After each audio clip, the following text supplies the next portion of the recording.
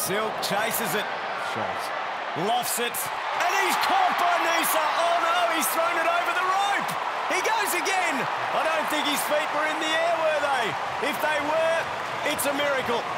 That's brilliant from Michael Neser. We've seen this happen a few times. I've saw Matt Renshaw do this before, and I'm pretty sure this is out.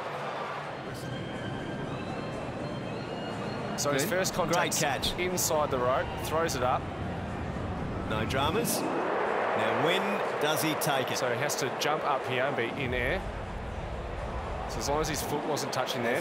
Oh, my goodness me, this is going to be so close. Imagine dropping the last one. That would be embarrassing. That's an amazing bit of fielding, and what a way to potentially finish the Sixers.